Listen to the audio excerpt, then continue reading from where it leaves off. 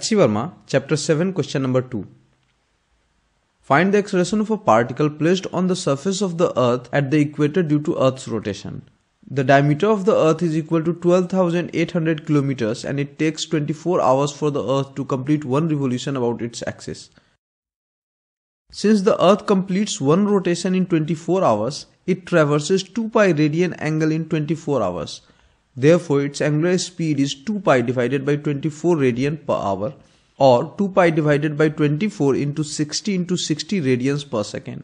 Since the particle is kept at the equator, it rotates with the Earth in a circular path with radius equal to the radius of the Earth. For a particle moving in a circle of radius r with an angular speed omega, its acceleration is given by omega square r. Therefore, the acceleration of the particle is 2 pi divided by 24 into 60 whole square into 12,800 by 2 into 1000. Here 12,800 by 2 is the radius of the Earth in kilometers. To convert it into meters, we have multiplied it by 1000.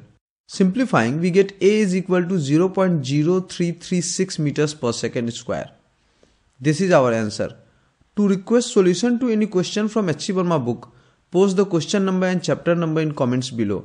Like and share the video to help other students find us. Subscribe the channel for further updates. Thank you for watching.